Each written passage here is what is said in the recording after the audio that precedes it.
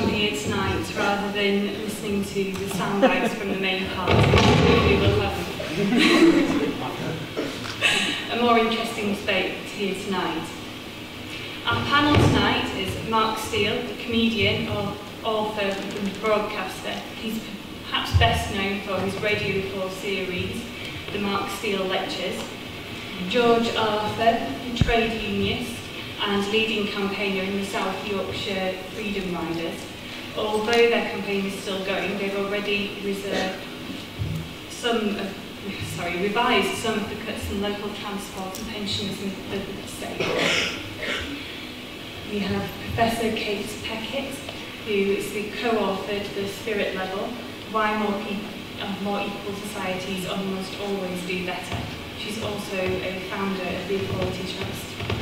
We have Sam Fairbairn, a secretary of the People's Assembly. And last but not least, Owen Jones, Guardian columnist and the author of his latest book entitled The Establishment. Please welcome our panel.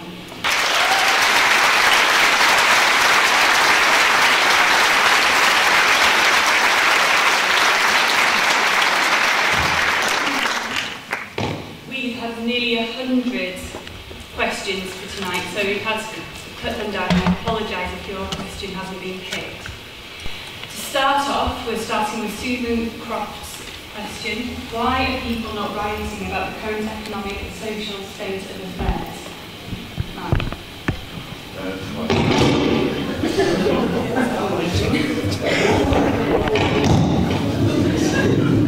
Right, we're going to just strangely, last time I was in question time, this was exactly the same question that came up. Right, it's a brilliant question because it's sort of, in a way, it gets to the whole problem that we're at. People who are sick of the injustice and the inequality that seems so evident and so manifest and just so just all-encompassing. And there's surely, you can't help things, but I remember when I was sort of 18, the first time you sort of can't think these things through, you think, surely if I just explain to people, then everyone will see, and then they will come along with me and they will riot. That's obvious. And occasionally those thoughts return. You know, they returned to me yesterday when there was this. It just seems so utterly, obviously outrageous and unjust that there can be a so-called democracy where it is suggested that it is a marvellous thing for the government to have 100 people signing this bloody letter on the front page of one of their own newspapers saying, look, these people are supporting the government and they don't want Labour. So almost sort of saying, and these are the people that matter. So really, these are the only people who should have a vote. I don't know why anybody else has a vote unless they're it's £50 million. It's this disgusting thing. And it's honestly true. I thought I was writing a column about it yesterday. I thought, well, I haven't really got the time or wherewithal to go through all 100, but I bet if you go through all 100, you'll find that one or two of them have got all sorts of dodgy tax dodging connections. But I haven't got time or the ability to do that. But I will look up the very first one, just on the off chance. His name was Anand. So, because it was in alphabetical order, it was him. And I looked him up, and within 2 minutes I discovered he was the Chief Executive Officer of Green King Breweries, who last year, Her Majesty's Revenue, whatever HMRC stands for, discovered and swiped £300 million out of his own company in an internal loan in what the HMRC themselves described as making £300 million vanish into thin air so he didn't have to pay tax on it. I thought, at least give me some sport and not have it the first one. Let's make it a not completely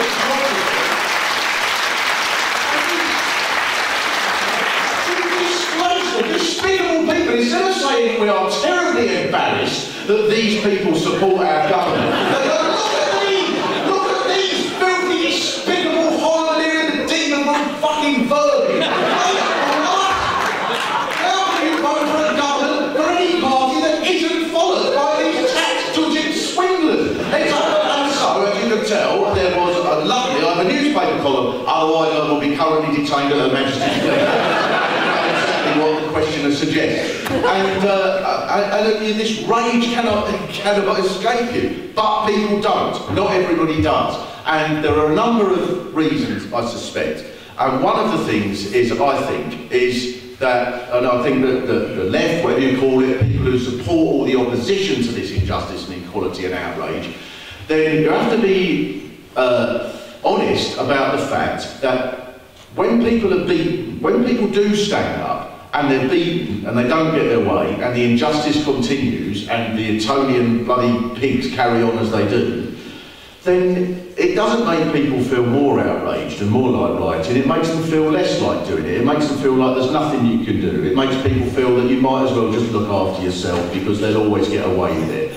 And for a long period of time, this hasn't been exclusively the case because there's been loads of marvellous victories that our side has fought, and I believe, crucially, even when our side fights and doesn't win, then that has an effect that you might not see. I think, for example, that the fact there was a huge anti-war movement against the Iraq War, clearly it didn't stop the Iraq War, but it did mean that the powers that should not be around the world do have to think every time, blimey, we've got to look out for that next time as well.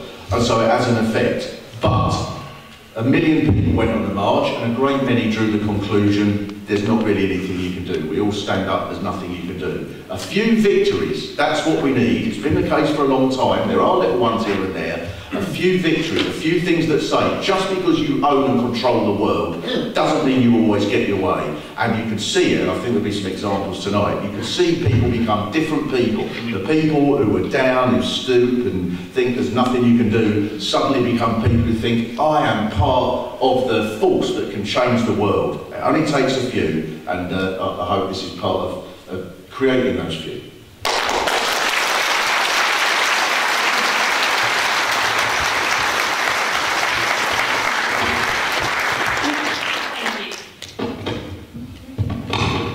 Thanks. We can always organise one now, so that's probably incitement, isn't it? We get arrested now, imagine that, just get dragged off by the local constabulary. That'd be a bleak end to the evening. No, look, people are rioting, and it's important Mark made that point about people fighting back, and talking about victories, talking about successes, and this is why.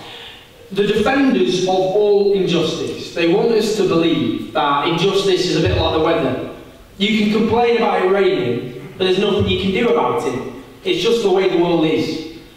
Tony Benn died last year, and I'm sure I'm not the only person in this room to miss him very much. And he said the way you get change is the burning flame of anger at injustice and the burning flame of hope at a better world. Well, there's so much anger out there and so much fear, but one thing missing, and that's hope. And without hope, people become resigned. They join the biggest party in the country, which isn't Labour or the Tories, certainly not the Lib Dems, it's the yelling at the TV party. All their anger is turned on their neighbours, and we'll talk about that, I'm sure, later on tonight. Otherwise they give up, and that's why we've got to talk about successes. I think of the students back in 2010, and they had the trebling of tuition fees, the snatching away of the educational maintenance allowance, which summed up a government of millionaires slamming the door in the faces of working class young people across this country. And it was said that, you know, we weren't like the hot-headed French and Greeks that people don't take to the streets in this country, and young people were patronised as the apathetic X-Factor generation, but when they had the temerity to actually get politically engaged on their own terms, what happened? Well, they were met with police batons and kettles in freezing temperatures, but they gave hope to other people. Those are the biggest student demonstrations since the 1960s. I think of the strikes of 2011, November 2011, that was the biggest strike since the general strike of 1926.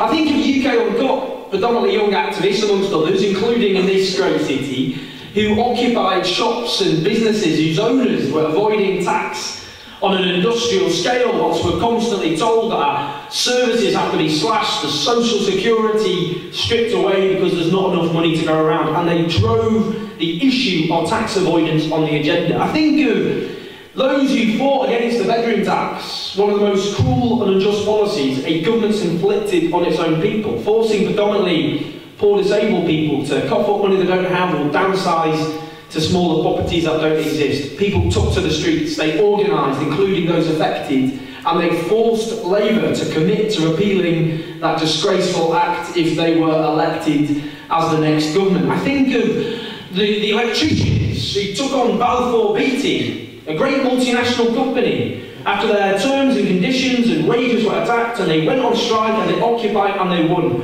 I think of the cinema workers in South London, Brixton Cinema, Ritzy Cinema, who fought for the basic principle that everyone in work should have a wage on which they can live. And they won despite these huge threats and attacks on them, a massive increase in their wages. The same occurs on cinema as well. Why do I say this? Because it's the case that actually injustice isn't like the weather. The politics of hope says all injustice is temporary, it's transient, and it can be overcome if people have enough determination, enough courage, and enough commitment. And that's what our ancestors tell us. That's the history of this country. So yeah, this is a tough time, and lots of people out there feel resigned, and their anger is turned on immigrants and unemployed people and public sector workers, rather than the bankers who plunged this country into economic disaster, the tax dodgers, the poverty-paying bosses, those really responsible for the mess that we're in. But there are people fighting back, and the more we celebrate those victories and those successes, the more we embolden other people to fight back as well. So let's leave, and the number one principle tonight, as every meeting like this, is this. We leave more hopeful than when we entered the room in the first place. We can organise, we can fight back, we can overcome injustice. We're taking a bit of a scenic route at the moment, I'll give you that, but we will overcome. We will overcome, and we will build a society run not as a racket for the mean and the greedy, but a society run in the interests of the real wealth creators, working people.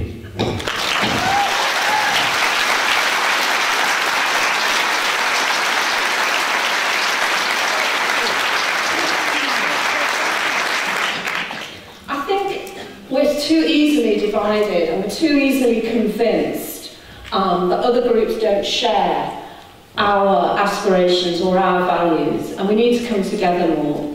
I was home last night with my co-author Richard Wilkinson, and we were watching a film. We don't get out much, and we're always rather behind the cultural curve. We don't go to the cinema much because it's too loud. I'm feeling a bit like I'm in the cinema this evening. Yeah. But last night we finally caught up with the movie Pride. And I'm sure we're probably the last people in this entire room to have seen it, but if anyone else is lagging behind, it's about how the lesbian and gay community of London, fighting for gay rights, came together to raise money and support the miners' strike in the early 1980s. And it is moving as well as extremely funny. We were in floods of tears. It was about solidarity, and it was about how groups who are equally oppressed, fighting against the powers that be, can come together even if they start out very, very far apart. And watching it, I felt a huge wave of nostalgia for that kind of solidarity, and that isn't something we should be feeling nostalgic about. It's something we should be actively creating every day that we can. Because too often we're being set one against each other, neighbour against neighbour. And when people try to demonise immigrants, or the unemployed, or the mentally ill, we all need to be standing up and saying, no, we are that tribe as well. We're all one tribe.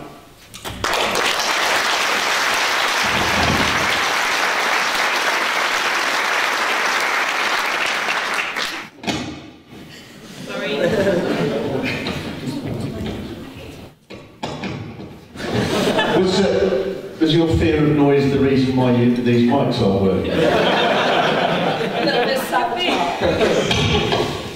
Well, I think if we actually look back just a few years ago, people did actually riot. And I think although the government and the mainstream, they tried to depoliticise those events that took place, but actually I think that was an expression of a disaffected youth, people who were very, very angry with the system, people who were very, very angry with everything that was going on, the way that they were being treated, and there was riots that took place actually, you know. Now, I suppose the question really is how you create, how we can focus that anger into something that's progressive, that's positive, and in a way that actually has a serious impact on society. And I think the biggest hurdle that we've got to overcome really is it's not about how do we win the arguments, the big arguments. On the whole, I think we've won the arguments around privatisation, we've won the arguments around the NHS, around austerity in lots of different ways.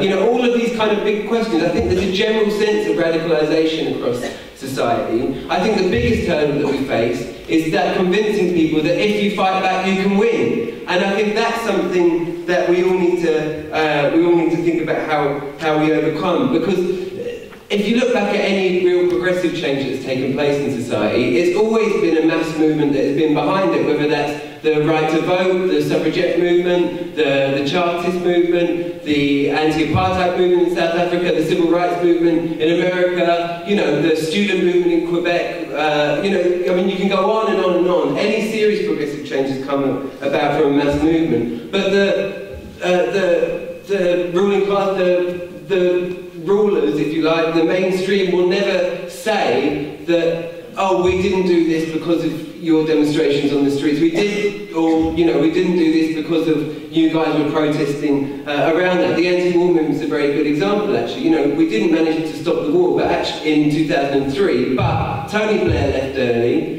The government lost the vote on going to war in Syria last year, and I think those were testament to the work of the anti-war movement over the last 13 years or over a decade, and I think we've got to remember that. So I think going forwards we need to obviously hold more, have more meetings like this and more things like this, but also convince people that collective action can seriously change things at the same time as boosting our own victories. And I think that also means rebuilding the trade union movement in this country, because they're constantly under attack. It's been since Thatcher really, decades and decades of the trade unions being hammered hard. But we need to start to rebuild that, and I think meetings like this will go, I hope people will feel confident to go back to their workplace, take action in their workplace and take their whole thing forwards. And that's really how I think we can change things. It's by building a serious mass movement around the big political questions.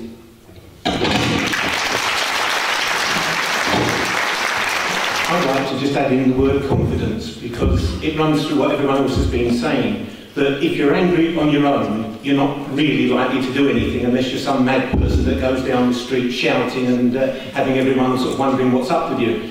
You need to feel that other people are going to join you. And I just want to talk a little bit about the experience of the Freedom Riders in terms of that, because the reason why the Freedom Riders has been such a large movement is because we managed to draw people together. The way we did that, there were 5 of us spent a whole week just leafleting the bus station and the train station in Barnsley to organise a meeting to protest against the cuts that were taking place in our travel pass concessions.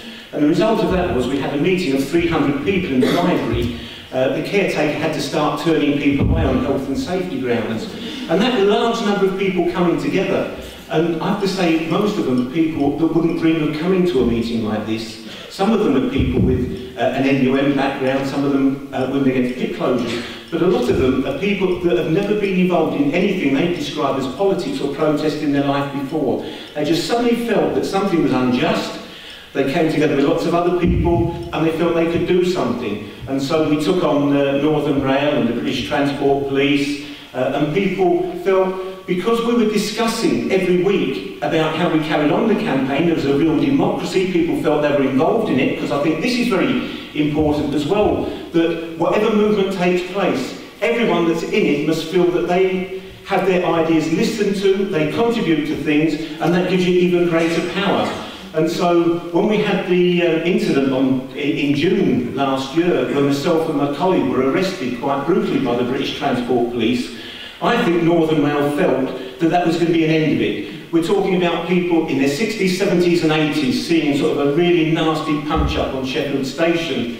And it didn't make people disillusioned because we built up that idea of people coming together, discussing things each week. It actually put some backbone into people even more, and they said, no, we're not going to go away. So I think that theme of confidence is really important. I think the other thing we have to say is that we need to look forward. You know, in all of our minds is May the 7th, and there's obviously going to be some sort of political change there. But actually, I don't think that political change is going to be that significant. I don't think that whichever government comes in on May the 7th is suddenly going to turn around to pensioners in South Yorkshire and say, you can have all the money you're asking for your travel arrangements to come back. And I think the fight will carry on. And what we've got to do is to say to people in trade unions, many of whose leaderships in those trade unions have said, wait for the election, let's see if Labour get in and make things better. Well, it didn't make things an awful lot better than 1997, did it? And I think the way we're leading into the election in May, we don't have much to hope from any government that comes in. We need to be prepared to go out, whatever the government is, fight back and say, no, we're not going to see people suffer more from austerity.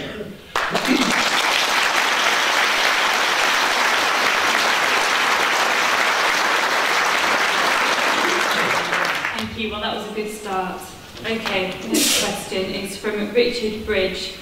Citizens have the right to food. How would you remove the need for food banks over the next 5 years? This is Britain in 2015. It's the 6th biggest economy on the face of the earth. The wealth of the richest 1,000 people has doubled in the last 5 years during one of the greatest economic traumas in the history of this nation. And last year, nearly 1 million of our fellow citizens were driven into the arms of food banks. 300,000 of them children. One of the richest countries that has ever existed on the face of the earth, and apparently we can no longer afford to feed our poorest people. There is no greater indictment of our current society than that. But we can change it. It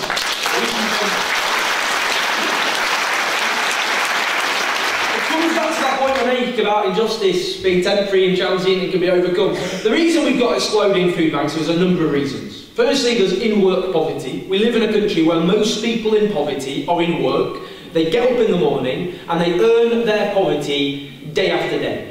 And if they're not dependent on food banks, they're dependent on in-work benefits, which cost huge amounts of money, or personal debt, legal loan sharks and so on, in order to feed their kids, to pay the rent and so on and so forth. So we've got to have, no ifs, no buts, every single person in work in this country must have a living wage. It's as simple as that. The second point is the attack on social security. One of the main reasons for the proliferation of food banks, one of them is delays in benefits, all too often intentional in order to deter people from claiming in the first place. Around £20 billion worth of benefits that people are eligible for go unclaimed each year. Compare that to the 1.2 billion that is lost through benefit fraud. Benefit evasion is effectively a bigger problem than benefit fraud. But this is the problem. Lots of people, they face these huge delays, they lose their job, they can't claim anything, they have absolutely nothing whatsoever. We've got to end those delays once and for all, and they're entirely political. But of course, another point is benefit sanction. For those who don't know what that means, I'm sure many of you do, it means your benefits are stopped, suspended, for between 4 weeks and 2 years, where regardless of circumstances, you cannot claim a single penny in social security. Now, I want to give you an example, because in the last 18 months, I can bandy around statistics, over 1 million unemployed people have had their benefits sanctioned. I want to give you an example. A 60-year-old man called Stephen Taylor. And this man was an army veteran in Manchester, desperately looking for work. And many of you will know better than myself, if you're out of work at the age of 60, it's so hard to find work, but he was trying so hard. And he was selling poppies for the Royal Legion, for maimed and injured former comrades of his, including in a supermarket where he was desperately and unsuccessfully looking for work. He had his benefits stopped, sanctioned for 4 weeks. This 6-year-old army veteran, on the basis his volunteering for the Royal Legion showed he wasn't trying hard enough to look for work. That's where we've come to as a country. Job centres are encouraged to compete with each other over how many people they can sanction in order to dissuade people from claiming benefits in the first place, in order to reduce the official unemployment count. That regime of sanctioning has to end. It is eroding the very basis of social security in this country, and it is driving people into hunger. So we've got to, and finally, the stripping away of benefits from people, disabled people, for example, and others eligible, the freezing of in-work benefits, which in practice means a cut as wages are falling. So we've got to defend social security, we've got to have a living wage, and we've got to end the sanctioning of people for political purposes, and then we will end once and for all the scandal of hunger, because in this booming, prosperous nation, which is what we have, not one single person should be living in hunger, and we can't rest until we stop that from ever happening in this country ever again. Yeah.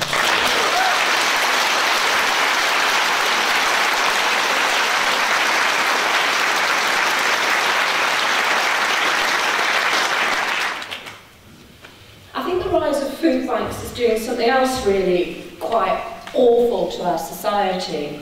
Although I agree with Owen about how deeply shocking it is that we have them in modern Britain. I lived in America for 16 years as an adult, and I always used to feel a bit smug because I used to think, at least I come from a country that doesn't have soup kitchens. And then, you know, I come back and here they are, and many, many people in desperate circumstances needing to use them.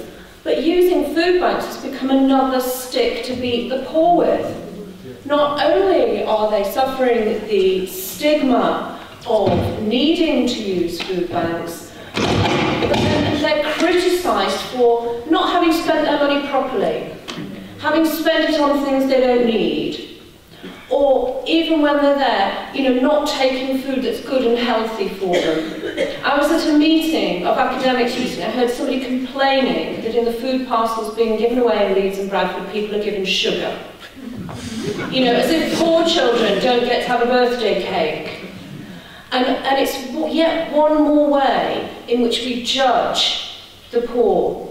They are feckless and reckless enough to need food banks in the first place, and then they don't know how to feed their children properly, and they don't know how to cook nourishing meals, and they shouldn't be having this, and they shouldn't ban their large screen TVs. Let them eat kale. And we've got to avoid that middle class stigmatisation of people in need.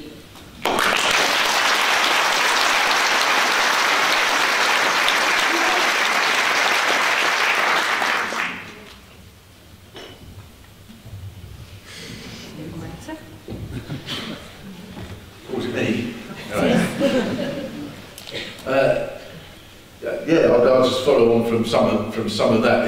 First of all, one of the ways to eliminate this, exactly what the question was, how do we get rid of the need for food banks?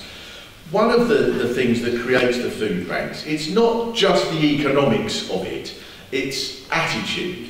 Attitude has created this, as much as the fact that they cut benefits and so on.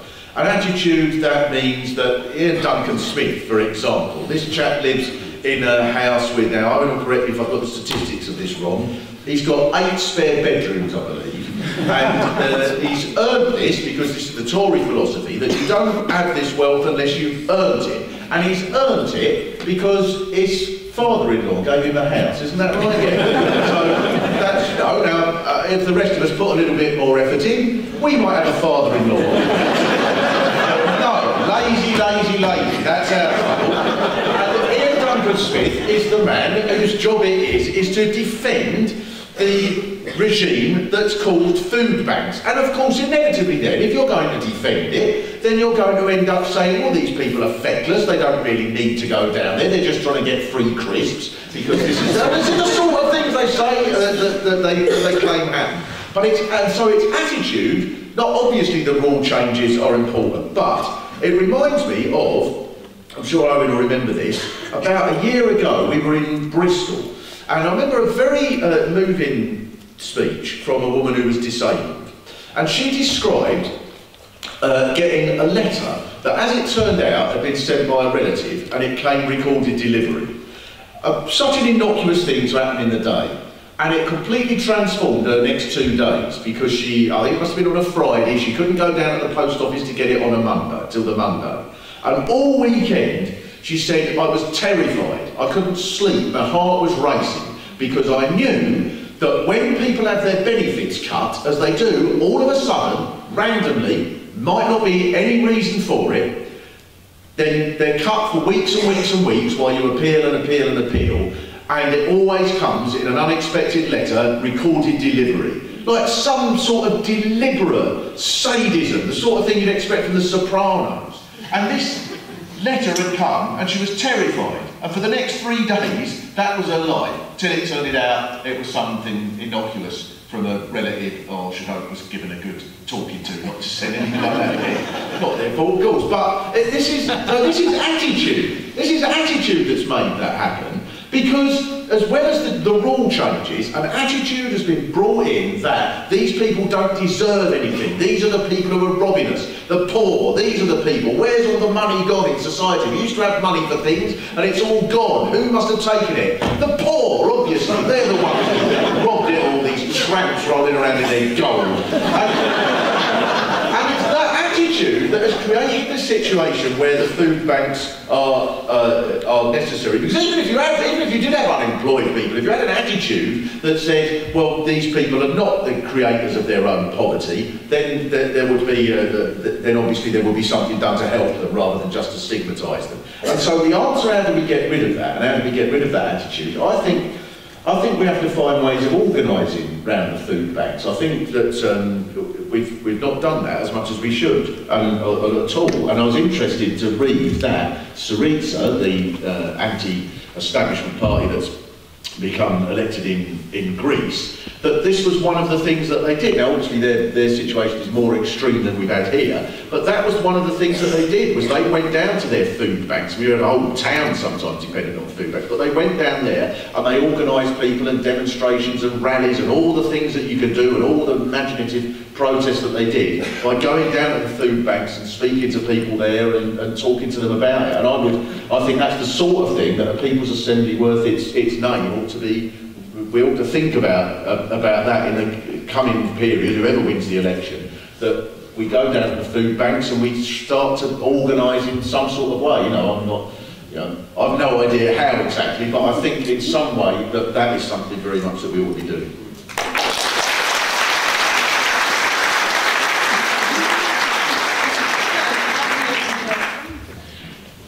I think something else that needs saying about the food banks, the impression's given that people can just truck down there every week and get something, and of course they can't. There's a very severe limit on how many times you can actually go to a food bank and get something. So it's not just that the food banks show something appalling about our country, but they don't do very much to alleviate the deprivation of people that are using them. I think what Mark was saying there about trying to organise around the food banks is quite an interesting point. I know in Barnsley, Unite the Community have been really good at supporting the food banks, and I think that idea of trying to link activists who are wanting to change things with those people that go into the food banks for support is a really useful idea in building things up. And I just wanted to sort of, people have touched about the sanctions and so on and said it's not just the food banks that we need to be looking at. When we were campaigning to get the Freedom Riders started, we found lots and lots of pensioners who were using the train service to travel from Barnsley to Meadowhall every day during the winter, so that they could sit in Meadowhall all day long and they didn't have to heat their houses. And there will have been this winter, again I've not seen the final figures yet, but there will be thousands of old age pensioners who will have died because of hypothermia, because they're frightened of heating their houses. Now, to answer the question, how would you remove the need for food banks and stopping sort of elderly people being treated that way? Well, we all know the answer, don't we? The wealth in this country is more divided than it's been in our lifetime. It's take some of that money off of the rich through the taxes that they're not being dragged out of them, and use that to provide decent social services, start creating decent jobs. Perhaps some jobs can be created by getting people building houses, providing jobs through the councils that are being cut back time and time again, so we get to take people off unemployment, use that money usefully to create a society that's going forwards. And it was really summed up for me with the film that Ken Loach made, The Spirit of 45. If after 6 years of war, and this country really was bankrupt at that time in 1945, we could have a government that decided to build council houses, bring in a health service, decent secondary school education, and all the other benefits. If that could happen then, why isn't that possible today when there's so much more money around? Tax the rich and help the poor.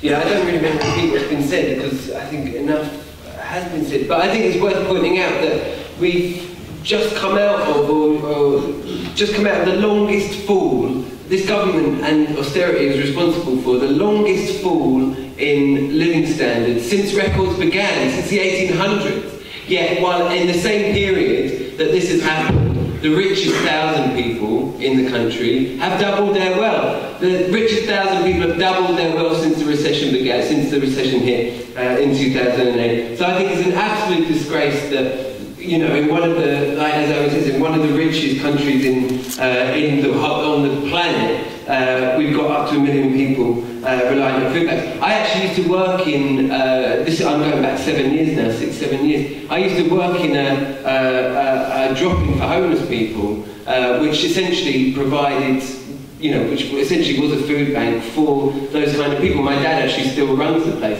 But now he's saying that it got to the stage even 7 years ago where we just couldn't even accommodate the amount of people that were coming in saying that they needed emergency food supplies. This is 6 years ago, and now they've got to a stage where literally they have to, in order for people to get food from this place, they have to kind of check whether or not people are homeless. And you know, you're kind of getting to the stage where even the very most well-meaning projects and all this kind of stuff aren't able to provide the kind of the level of support and food that people are needing. And I think the problem that the food banks, and there's lots of very, very good people, I think, involved with the food banks is an incredibly inspiring movement, but it is true that it doesn't actually address the real issue, it doesn't address the real problem. And the food banks as a charity aren't actually able to do this under the laws and all these kind of things. So that, I think, does mean that it's up to us to go along to the food banks, as Mark and people have said. We do need to start creating links and bring the political issues along to those places, because, you know, these are the people that are being hit hardest. We need these people at the centre of our movement. We need to break out of the kind of you know, the lefty ghetto that has been about for far too long, and start involving these kind of people. And these kind of people need to be leading this campaign around austerity. So I think for all of those reasons, it's actually up to us to bring the politics into the kind of food bank movement that's erupted, which doesn't mean we have to go down there straight away and start making links with these people.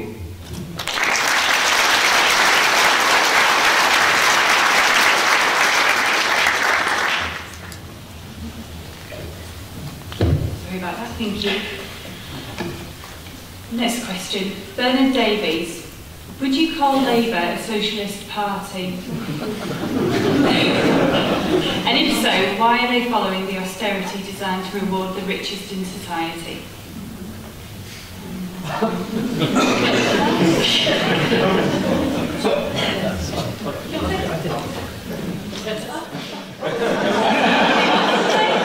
Well, I'm going to quote Tony Benn again, because why not? He did lie you again. He said, the Labour Party's never been socialist, but it's always had socialists in it. He said it was like the church. The church has never been Christian, it's always had Christians in it. I think there's something to be said for that. I mean, why was the Labour Party founded? It's worth saying there's partly to its own leaders a lot of the time, because over 100 years ago you had two parties, the Conservatives and the Liberals, and they existed to represent and champion the interests of the richest people in society. They did a bloody good job at doing that, I have to say. But it was decided by the trade union movement and by their allies that working people should have a political voice as well, and it was so controversial at the time. Keir Hardie was the first leader of the Labour Party.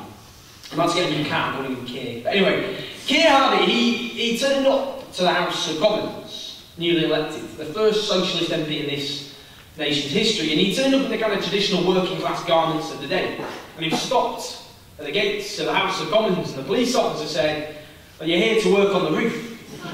He said, "No, I'm here to work on the floor." And that was the beginning of a new generation of MPs. The idea they were there to represent the interests of those who worked, the working people, the party of Labour. You know, back then people were more likely to work in mines and factories and steelworks. These days more likely to work in supermarkets and call centres and offices, but people still need, working people need a political voice now as much as they ever did. And again, you know, you get this constant demonisation of our trade union movement, across the spectrum actually. The biggest democratic movement in this country, a movement that represents supermarket workers, lollipop ladies, factory workers, care workers, the pillars of any decent society.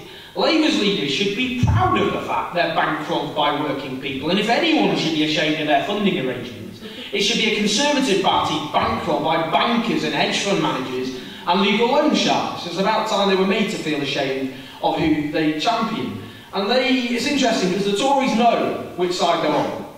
You know, and to quote, I think it's Bertrand Russell, to paraphrase it, one side preaches the class war and the other fights it. And this lot fight the class war.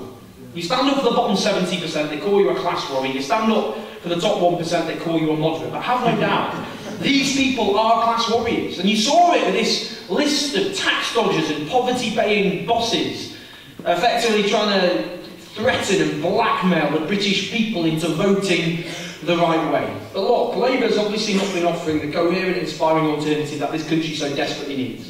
Of course that's the case. But it's up to us partly. It's up to us. There will be a choice, given our electoral system, between a Labour-led government and a Conservative-led government. In 5 weeks' time, nearly exactly, if we all wake up with David Cameron's smug face waving from number 10, we're not going to feel very happy. And we have to stop that from happening. But what we've got to do, if Labour comes to power, is to put as much pressure on them as possible.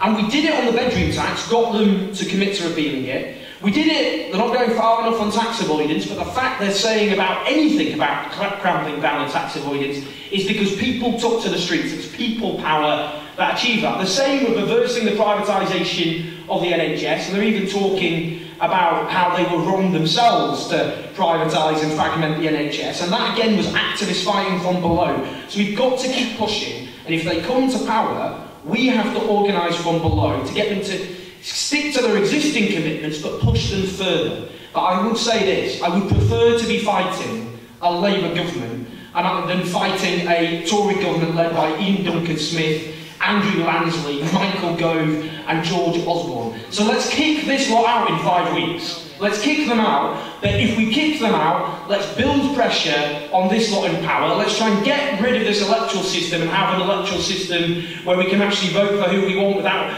any fear of retribution. But if we do that, we kick these people out, the real battle begins. That's when we organise, that's when we fight to get a government that represents working people, not a government that represents the tiny group of people at the top.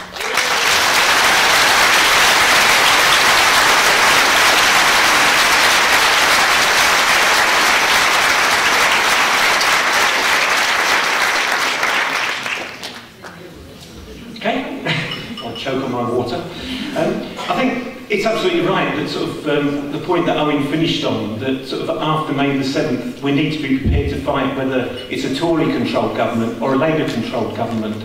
And for me, one of the really sad things about this present period is we've got Ed Miliband as the leader of the Labour Party, and his father wrote 2 of the best classic books about the Labour Party, explaining why every time the Labour Party's come into power, it's ended up doing the job of the bosses and not standing up for the workers.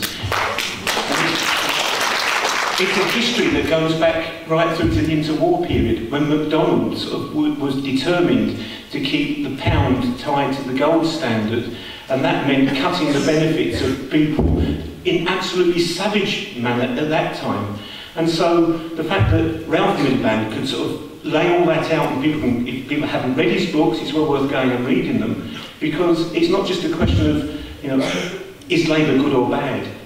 Whenever it gets into government, it thinks it has to run the system. And we can see the problem that leads to. In Greece, It's led to the smashing of PASOK, the Labour Party equivalent in Greece, because people got so fed up and disillusioned with it carrying out the same kind of policies that I think an Ed Miliband government would carry out. And so we see Syriza in power in Greece. But already there are lots of pressures on Syriza, and they're backing down on a lot of the promises they made in the election. And I don't think that they've really understood that when you get into government, there's a limit on what your power is. The banks don't have anyone voting for them.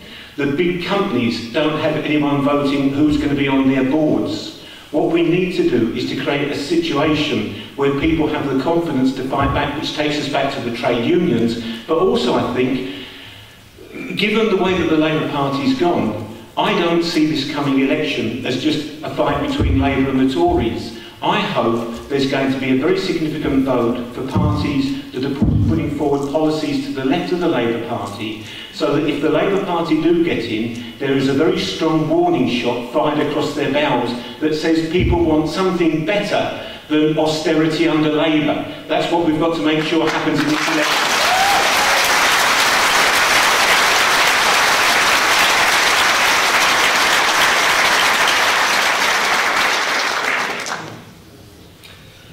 Right, well, to start with, sorry, I'll even make a note there, socialists, not Socialist Party, but socialists within it, exactly agree with Owen and Tony Benn. He said, the Tony Benn quote I keep thinking of, which I'm not sure is relevant, but someone told me that they met him when he was during the run-up to the war with Iraq, and he was going out to Iraq to meet Saddam Hussein. And he said, the person I was talking to, he said to me, I'm going to meet Saddam Hussein on Sunday. I'm going Sunday because I want to be in Leeds on Tuesday. I'm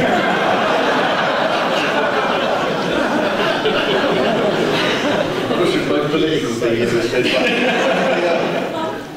So the Labour Party is clearly, it was born out of a need for socialism, and there are many people in it who are clearly brilliant socialists. There's no question about that. The question of why it backs austerity, I think, you have to sort of stand back for a minute and look at the bigger picture and ask a question. Who controls society? Is it Parliament that controls society in the first place? And there are many, many examples that tell you that it doesn't. That the banks, for example, even if you had a radical Labour Party, if you had a radical government, whatever it was called, that said, right, we are therefore going to pass a law that says that the banks have to hand over their wealth that they've stolen off us, they would not go, well, we seem to have lost that one and do it. They have a million ways of subverting the law, all the things that if any of us did it, they would say, but you've broken the law. And they do that, and they put billions of pounds into their wife's name in Monaco, to pick one example from the guy who runs Topshop and so on. They handled it. Tony Benn himself, when he was Postmaster General, he was the person in charge of the post office, came up with the idea that the stamp shouldn't have the Queen's head on it. Perfectly reasonable, you would think, especially with an elected person in charge of the post office, not the most radical thing ever. And the civil servants and the bureaucrats and all the people in charge of such things are quite open about this now. They did all they could to block him. People whose names we never know, because they were never elected, never could be elected by anybody. These people stop the elected people, and they do it, and they've done it over the last 100 years. They've stopped anything that radical or anything that the people in charge do not like. They have stopped, not everything, but most of the things that Labour have tried to do in that area. Therefore, Labour, bit by bit, accommodate. We can't do that. There's no point in putting that thing forward. We're going to have to try and put something up that they will accept, and so on, leading to the abomination that is Tony Blair. Now,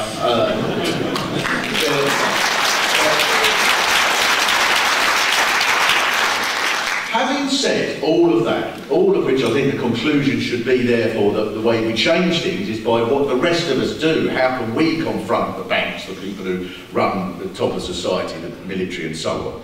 Having said that Parliament doesn't control everything, I think it's ridiculous to suggest that it doesn't control anything, because it does matter. It matters, first of all, because it does pass some laws, and it matters also because who wins an election changes an enormous amount the way that people think about politics. And I simply would not understand someone who says that they are against injustice, against inequality, against the people at the top of society being able to do whatever they want, and therefore don't care whether or not a bloke who runs the Labour Party who went to a comprehensive school, who is sneered at by Etonian, bloody Etonian Bullingdon Club, worst sort of 1930s bullies, which one of those two gets in. It clearly matters. It clearly matters that they think that they can put 100 people on a newspaper that are the worst, most filthiest people in society and say, look at the people who are supporting us. Labour, I mean, I was quite pleased because I thought Labour in the past, but then gone, no, some of the evil bastards support us as well.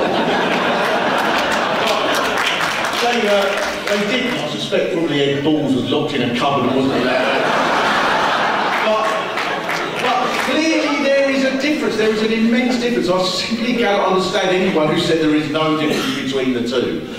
One, there is a party that introduced the bedroom tax, there is a party that is saying we are going to oppose the we are going to scratch the bedroom tax. They may not do it, I don't know, but there clearly is a difference between those two. There is a party that is mates with Rupert Murdoch, there is a party that maybe sometimes equivocates about Rupert Murdoch, but at least Miliband has stood up to it in certain ways. There's a party that, that is full of the energy company bosses, some of the most appalling people in this country, and there is a party that has at least said it wants to freeze their prices, and the Tories then went berserk, if you remember. How dare you take away the ordinary person's right to own an energy company and put up prices for energy?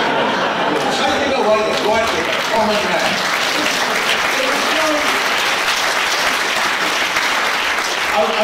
Now, in all, I'll just finish on this, I've gone on till, but I think that, in one way, making it the most important question is wrong, because the most important thing is, are you opposed to all this inequality that goes on? And there's a number of things you can do.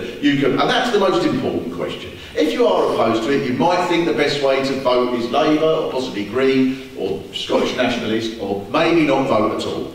But that doesn't mean it doesn't matter at all who gets in. I think it is very exciting that once it becomes clear that there's a possibility of someone with a much more radical message winning, as we've seen in Scotland, suddenly it becomes all these people who've gone, oh, there's no point in voting. I agree with them, but there's no point in voting for them because they've got no chance of winning. Suddenly that changes, and I think that that's very exciting, and I think it is possible that a new party could emerge that would make things different. But at the moment, I think that the Labour Party, to answer the question, the Labour Party is half a socialist party, the socialists within it. It does matter that Ed Miliband gets in and not Cameron. However, that is not the only question, and these are not the people who control society.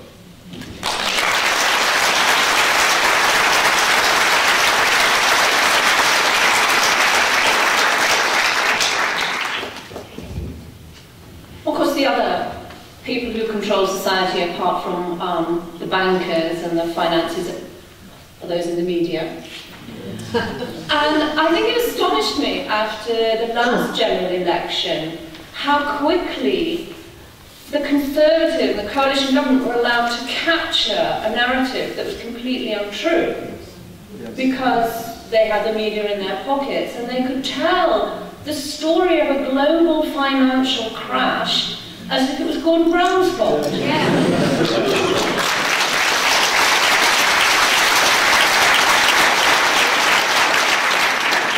And that really went unchallenged, I think, because the Labour Party at that point felt so defeated and so down that they didn't really have the energy to fight back at that point. We were at Labour Party conference that year, just before that election, and they did seem like a depressed and defeated and defensive party, and I don't think they got back on their feet quick enough to come out swinging after the election and show how untrue those statements were. And we've been fed that line ever since, as if all of the economic problems of this country were down to the Labour Party over the last few years. I don't think Ed Balls has been locked in a cupboard, probably. I do think another thing happens in unequal societies, where status matters so much more. It means that everybody who gets a little taste of power, it becomes really quite important for them to try and hang on to it. And that is as true of our Labour members of Parliament and previous ministers and Prime Ministers as it is of others.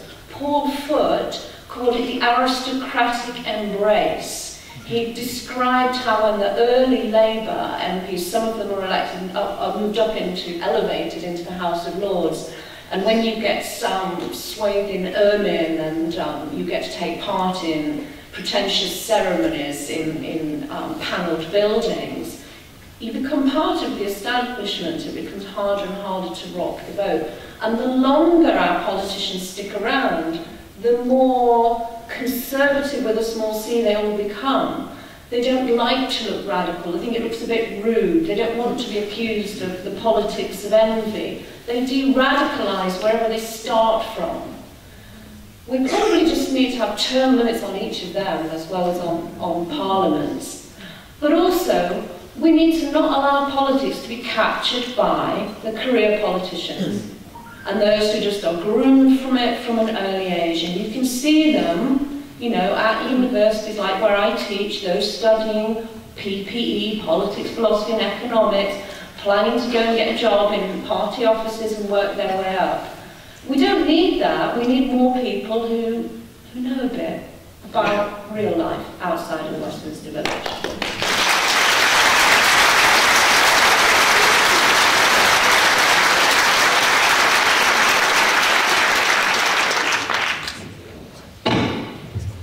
Okay, well, I don't want to be taking much time, but I think it basically comes down to, do we want things, do we think that things getting worse for us is going to increase the confidence across the population, or do we think things getting slightly better, although still shit, is going to will make us feel better for that? And you know, which is the best outcome of that in terms of going forward? If we recognise the fact that whatever happens at the election, we're still going to need to tackle austerity, we're still going to need to do that, whatever the result of it is, whether the Tories lead a government or whether the Labour Party leads a government, we're still going to have a movement. So which is going to be the better outcome, which makes people feel more confident to fight back about it? I think that would be a Labour-led government. Now, I'm not a member of the Labour Party myself, by the way, at all, and I have no illusions that they're going to provide any kind of serious change in terms of what we all want to see. However, I do believe that people will feel more confident to fight back and to take further action if we get a Labour-led government at the election, and essentially that's what I want to see. Now, I also think that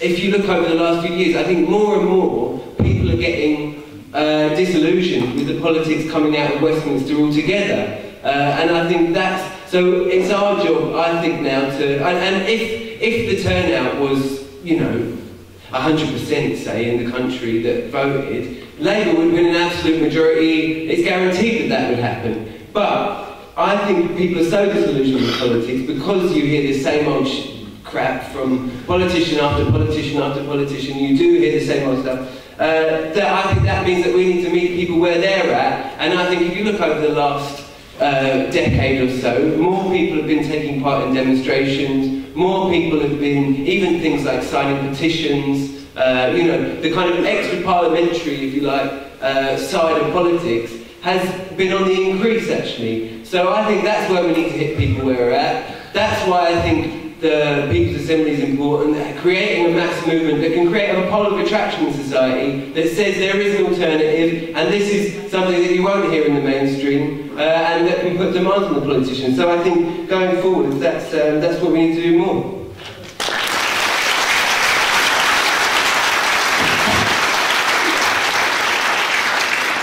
Thank you. Slight change of pace for the next question. We've got Julie who's going to read it out.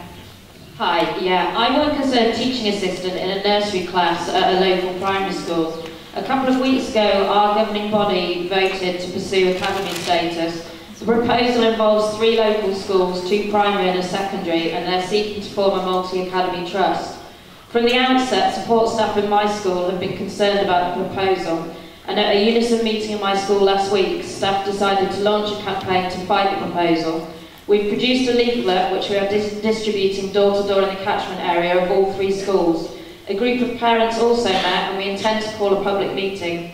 I have a petition here which I hope to get as many signatures as possible to present to the governing bodies of the schools. One thing we are pushing for is a proper consultation process, and that a binding ballot of parents and staff is held to inform this important decision. This is something that they don't have to do.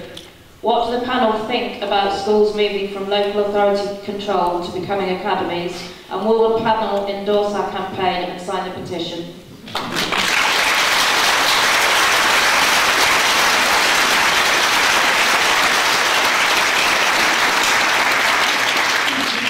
Clauses, yes.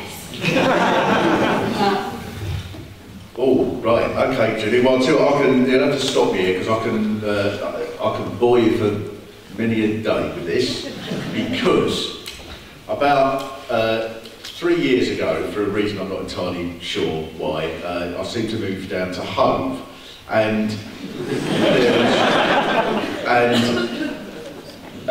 about a year ago, the school where the stepdaughter was going to, suddenly it was announced that it was going to become an academy. And a bit of what you said, Julia, that really strikes with me is a proper consultation process.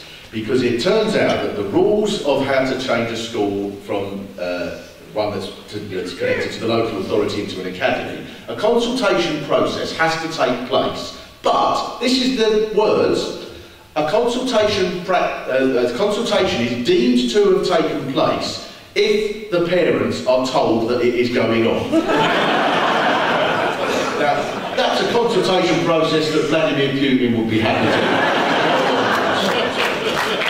So, out come the brochures, out come all these marvellous little glossy brochures, the sort you get from a tourist office. I don't know if you recognise any of this. These are the marvellous buildings that you'll have when there's an academy. This is what's going to happen. It's going to be terrific. It's going to be, you're going to have money. If we don't, I mean literally, if we don't go this way, there will be no money for the school at all. The buildings will rot. I mean, we were taken to this sort of thing where they consulted us by telling us this and shown films. You couldn't spoof it better. There was a picture of a rotting building. That's what it's going to be without an academy. And then this sort of drawing, this space-agey sort of thing, like something from a 1970s science fiction. This is it. Your children will go to school in spaceships and live on and so on. So, a meeting was called at which people, it's not a particularly radical constituency, a very marginal constituency politically.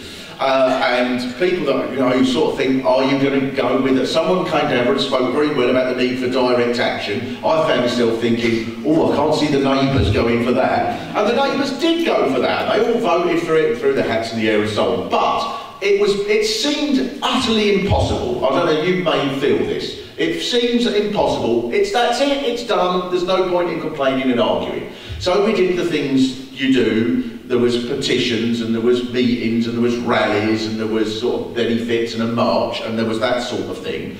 And in particular, and this was where something was in our favour, 2 things that were very important. The first was that the Green Party, who have a the biggest party in the council, ordered the parents to have a ballot, ordered there to be an official parents' ballot, which the school didn't like. Such was their commitment to democracy.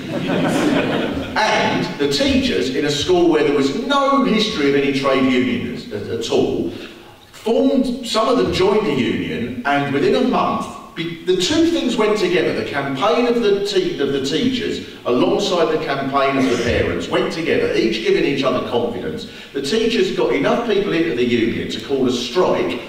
Not everybody was in the union at that time. The headmaster was so arrogant that then even the people who weren't in the union said they'd support the strike, and the school was completely shut for a day.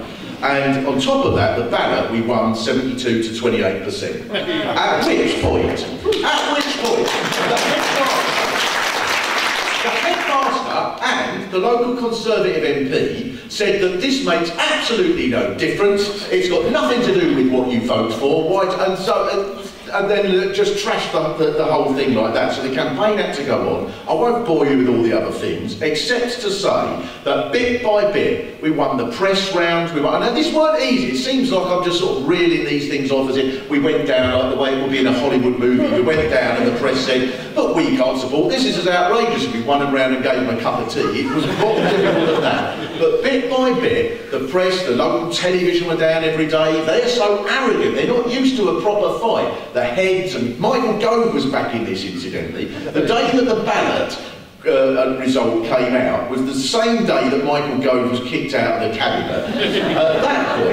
At that point, one by one, like in 12 Angry Men, except it was men and women, the Board of Governors, one by one, won people round, not really because they were politically won to the idea of the anti-academy, but they could see that the whole city was against them. It was on the local telly every night, it was on the front page of the local paper every day, there was marches and rallies and kids singing and dancing with placards every day, and in the end the Board of Governors just chucked the towel in and said, all right, you're not going to have the academy, and they gave up.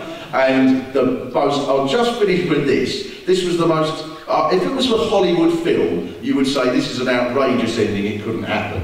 We had elections for 3 more vacant posts on the Board of Governors. We stood 3 people anti-academy, we won by a landslide, all 3 got on, which made it even more annoying for the head. This head, incidentally, was going to be head of, what was it, the phrase you used, a multi-academy network, some great Ponzi bloody thing. He was going to be, most pertinently, he was going to be able to award himself a 250 grand a year salary, whatever the phrase was. All of that was in ruins for him. He's now got to face a Board of Governors that hate him. And at the next meeting, he broke down in the meeting and started crying. At which point, it was his bad luck that one of the people we'd stood, who won the post of the Board of Governors, happened to be a mental health nurse, who then was given the job of going through all the process of getting into deep green breaths and calm blue ocean, or whatever you say, breathe into a bag, Mr. Trimmer, it's fine, you'll be fine. At which point he just gave up the whole thing, and this week he left the school altogether.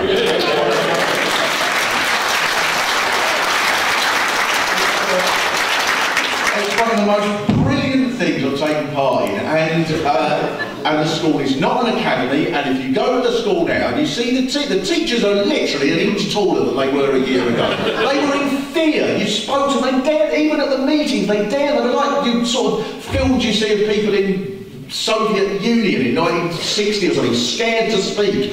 And now they speak there like every time that the head tries to bring in, well he's gone now, but every time he tried to bring in some new regulation where they had to work longer hours or something, they just said, well, we're not doing it. And they felt different people. Everyone who's taken part in that campaign feels like a different person. They feel like if we all stand up, at least we've got a chance. And people, the kids, the teachers, everyone who took part feels brilliant about it.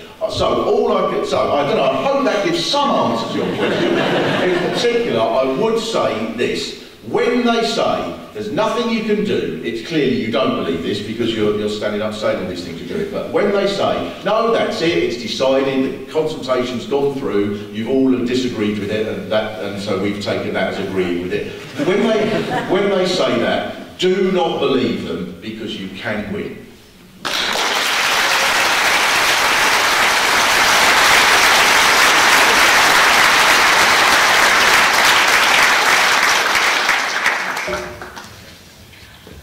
In favour of moving all academies back into local authority control.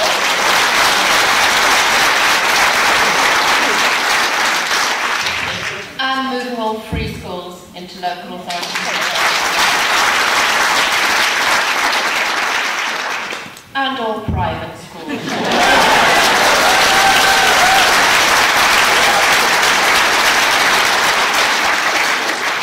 Which is why I'll never be elected.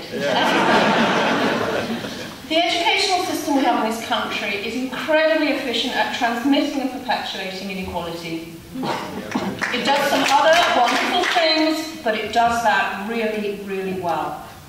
One thing we could do is randomise admissions. in areas where it is difficult to get children into good schools unless you pay an awful lot for extremely expensive houses. In Brighton, they did have randomisation of admissions for secondary school. And a lot of middle-class parents said that wasn't fair, which suggests their children needed a decent mathematics education. If they're not going to end up with as good a grasp of statistics as Ian Duncan Smith. Actually, Michael Gove's not very good either. He wants all our schools to be above average.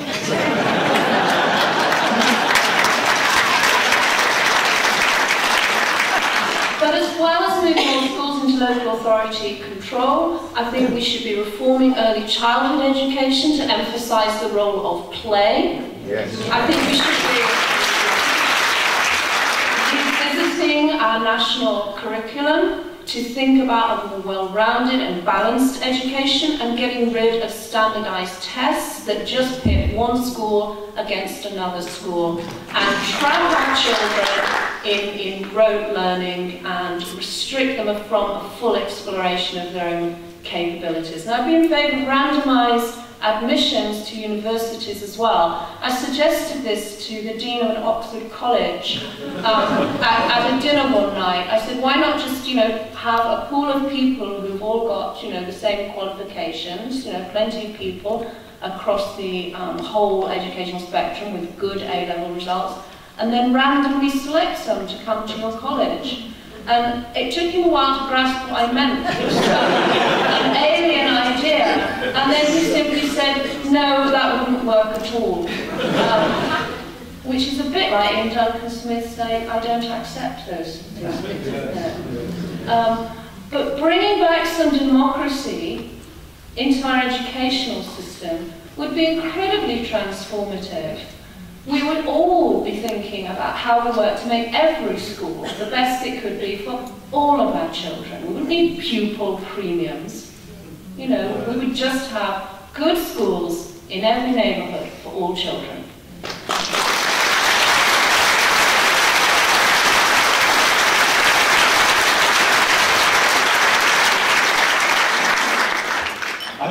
I think all of us on the panel and everyone in the room agrees that academies should go, and I'm sure everyone will be making sure they sign the petition as they leave tonight.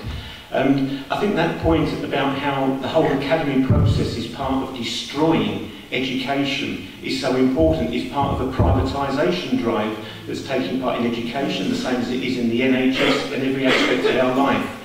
And really what we need to say is that it's time that things were turned around. The point that Kate was making about what education should be is so very important. I came into teaching quite late in my life. It was at the time that you could still talk about child-centred education and the idea that children in a primary school where I taught should be able to enjoy coming. We've actually got a situation now where the actual reading standards that can be achieved in primary schools have gone up on what they were when I started teaching. We've also reached the standard that very few children now, compared to then, actually enjoy reading. Now, what's the point in actually teaching people basic skills that they don't enjoy and aren't prepared to use? For me, education isn't about learning facts, which is what seems to be drilled in all the time now. Education is about learning about how you find out facts and how you use them. And one of the things that struck me when I first moved to Barnsley in the 1970s, an area that was dominated by collieries, was the number of people who left school at a very early age, who got into the union and had become skilled at being able to negotiate and trip managers up every time with their ability to find out the information that was necessary to put their case and to put it over, and then to go to mass meetings of their workmates and convince them that if necessary they come out on strike. This is something that sort of working class education should be about showing how we use our skills to a purpose and try and make things better for society. But one other thing we have to say about academies, well, first of all, I hope that what Mark said is going to be taken out of the video that's being made and shown to every school that's faced with being an academy, because I thought that was a classic And we have to emphasise it isn't the only example of academies being defeated. Now, I don't know if you've been in touch with it, but there is an Anti-Academies Alliance that my union, the NUT, has put quite a lot of effort into developing. That puts out information constantly about campaigns, many of which have failed, but a significant number of which have been successful. So we need to say that we have to put that information out and give confidence to people to fight back.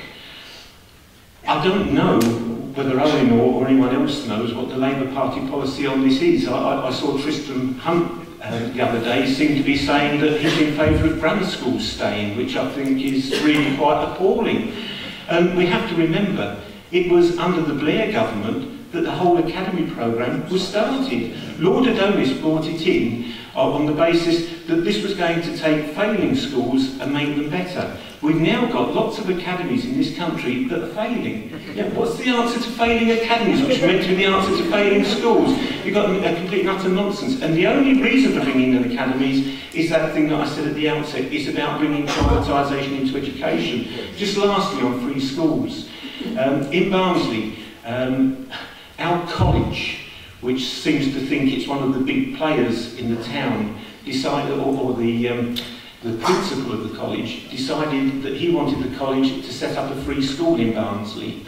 And so he had a meeting last year where he invited parents to come along and discuss setting up a free school that the college would have built. Because the response was looking as though it was very poor, he actually sent an email around all the staff saying, whether you've got children or not, will you come along to the meeting and support me? And very few people did turn up. He still went ahead with his plans. And we found out last week the number of people that applied to start at the free school in September. And there's a bit of an argument about the numbers. There's two different figures I've heard. The figure that the college is putting out is that 8 applied. But I'm told the real figure is actually 1. I suppose, actually trying to put a positive gloss on this, it means that if they carry on investing the £330,000 from the college funds that they were intending doing, at least it'll be a school with better class size ratio than the public schools have. But I think that we really need to see a stand up and fighting back. And it does come down to the example that Mark talked about, that if confidence can be given, if parents and teachers can work together, then I think that any campaign can be successful.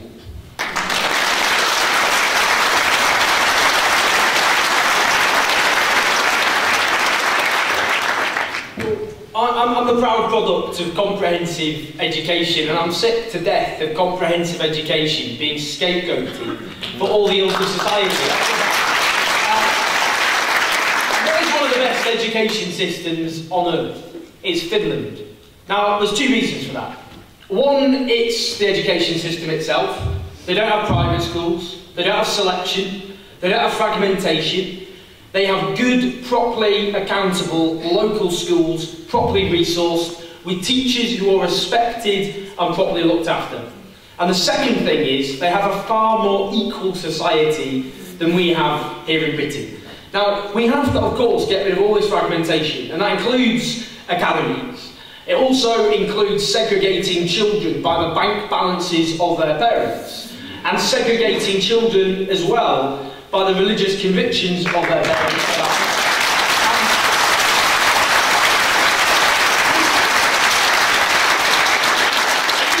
Private schools. We subsidise private education in this country because they have charitable status. That is a subsidising of class privilege. We've got to scrap all charitable status for private schools. Yes. Simple as that. And we invest that in our schools.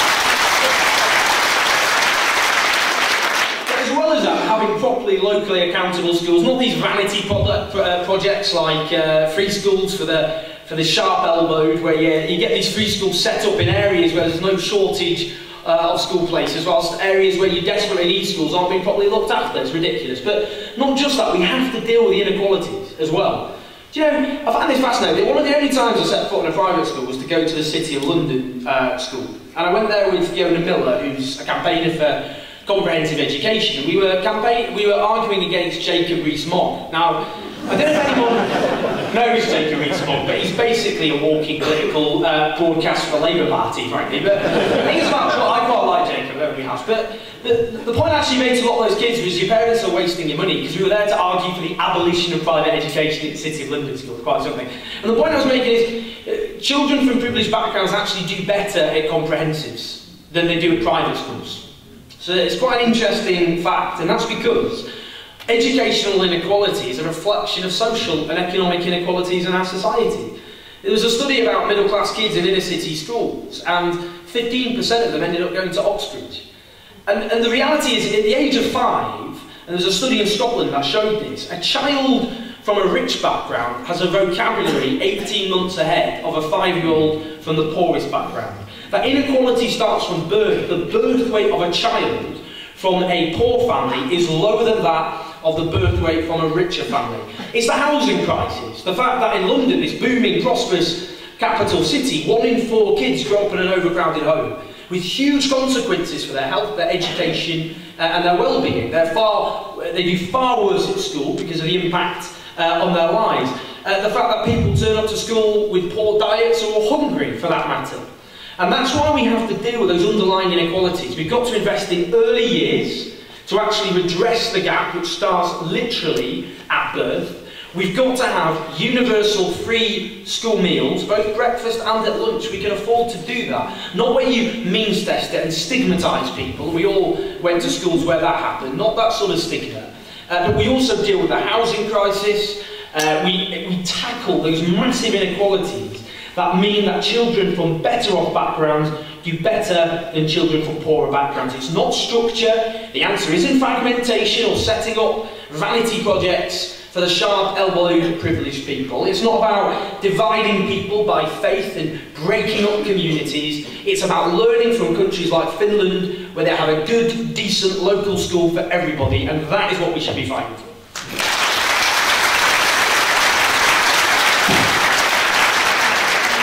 We've got 2 together. It's from Mika Nichols. Would increasing the budget on mental health be enough to save it? Or have the government inflicted too much damage already? And Lauren Dove, is there any way that people outside the NHS can do more to save it? Kate. We have a crisis of mental health in this country, actually. 23% of us have some kind of mental illness in a 1-year period. So that's almost 1 in 4. It's astonishingly high. And levels of mental ill health in a population are really closely correlated with income inequality. The more unequal countries have a much higher prevalence of mental illness. When we first wrote about this in the British Journal of Psychiatry, a psychiatrist wrote in and said, do Pickett and Wilkinson really believe that 23% of the British population have some kind of mental illness? Aren't we just pathologising ordinary emotions and labelling people as ill when they're not? And I thought about my immediate sort of family and my circle of friends, and I thought 23% might be an underestimate. You know, we've got everything: anxiety, depression, suicide, addictions, self-harming, bipolar disorder, autistic spectrum disorder, you know, you name it. We are a fun bunch of people to hang out with. But the point is not whether or not we sometimes label somebody as having a disorder when they don't. You know, we say a child has attention deficit disorder when actually they're just, you know, a bit disruptive, or whether we label somebody as clinically depressed or not. These measures of mental illness across different populations are measures of real distress. They look at symptoms, they look at people's reports of how they're feeling about things. And wherever we put the cut-off point for saying someone's clinically ill or not, we are seeing massive differences in population levels of mental ill health or lack of well-being closely related to inequality. Now that suggests that however much we spend on mental health treatment services, we equally need to do something about preventing the epidemic of mental ill health happening in the first place. And we believe that inequality is a direct cause of people's depression and anxiety, of their narcissism, of their addictions, even of schizophrenia and psychosis. So we need to reduce inequality in society to deal with the root causes of those very, very distressing problems. But of course we also need a lot more money to be spent on mental health for children, for adolescents, for adults, for elderly people. All segments of the population are suffering from lack of access to proper treatment. You know, if these were broken legs, we'd fix them. But when it's broken minds, it's just too easy for us to turn away and ignore them. So we do need to sort of be voting for people who will put mental health on an equal footing with physical health, and for parties who will fund the NHS properly. And it's been said on this panel before tonight, but I will say it again. Governments can find the money to do the things they want to do.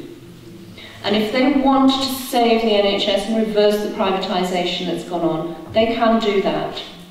They can do it through progressive taxation. They can do it by going after tax avoidance, tax havens. They can do it through all kinds of measures. They can choose to stop spending on the things that most of us would not support. And they can find the money to do the things they want to do. Someone said earlier, you know, we are one of the richest countries in the world, and yet we choose to ignore the health and well-being of vast, vast proportion of our populations. We could spend a little less on Trident and a little more on ourselves.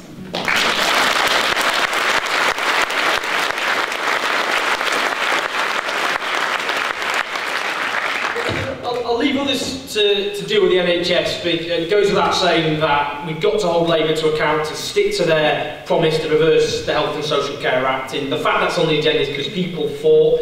We owe it to our ancestors, fought at such cost and sacrifice for NHS. We don't let a government, let alone one that didn't win the last general election, strip our NHS away. So we've got to keep fighting. I want to just mention on mental health, because it's something I'm very passionate about. Now, under this government, there's been a huge attack and stripping away of mental health provision, even though the Liberal Democrats have spoken about giving mental health parity with other forms of health. But in reality, that's a nonsense, because beds have been more likely to be stripped away for provision for mental health. We've had a huge cutbacks, which have particularly affected that area of the NHS. And we have to deal with that. There's another point, actually, that I think is important, and that's this. We live in a sexist and misogynistic society, and that manifests itself in lots of different ways. Domestic violence against women, rape, sexual assault, the fact that women are paid less and are focused in the lowest paid and most insecure work, and so on. And there's another important point, that it doesn't just oppress women, it actually damages some men. Because the biggest killer of men aged 50 and below is suicide. Over 3/4 of all suicide in this country are men. And that is partly because of an aggressive form of masculinity that is constantly pushed. That if you are seen, when men are growing up, if you're seen to not be aggressive enough, to not leer at women enough, to not get into enough fights, then you're often subjected to sexist and homophobic abuse. Stop being such a woman, stop being so gay, those sorts of things. And that means when men encounter mental distress, they don't talk about their feelings and they don't seek help. And that kills men. And I think it's really interesting because Emma Watson, most famous for Harry Potter, she's been championing the he for she movement. And that's to encourage male solidarity with women. Now that's important on its own terms because men need to confront the sexist and misogynistic attitudes which oppress women and end in rape and sexual assault and so on. But the point she also made is the effect it has on men when it comes to mental health, depression and, at the very worst, suicide. So I'd say we have to fight against austerity. Suicide, again, is not just genders, class. According to the Samaritans, the poorest are 10 times more likely to end their own lives than the richest. So we've got to fight for proper provision. But we've also got to fight against the sexism and misogyny of our society, which stops men from actually being there.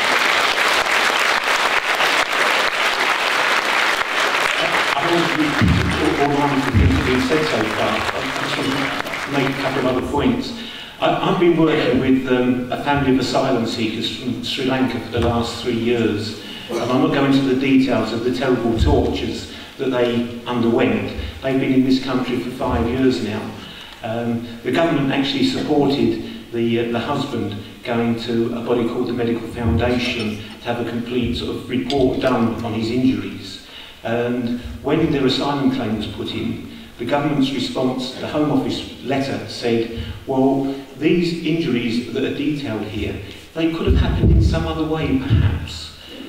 And this guy is now absolutely sort of wrecked. His mental despair is absolutely enormous. The family is absolutely wonderful. They've got 2 young girls. The father was playing for one of the cricket teams in Barnsley. He got the Man of the Year award for the 2nd team last year. You couldn't find a nicer, more welcoming bunch of people.